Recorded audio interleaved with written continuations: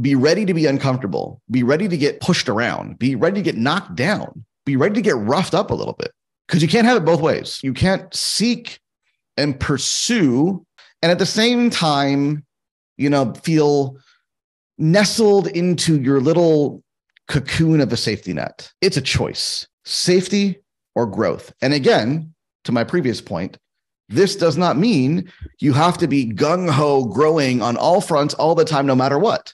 No, there's a time to pull back and be safe. There's a time to pull back and focus on security. There's a time to pull back and stabilize in any domain of life. But when you decide, now's the time to grow, now's the time to make that shift forward, now's the time to leap, you are deciding to do away with safety and security and embrace uncertainty and discomfort.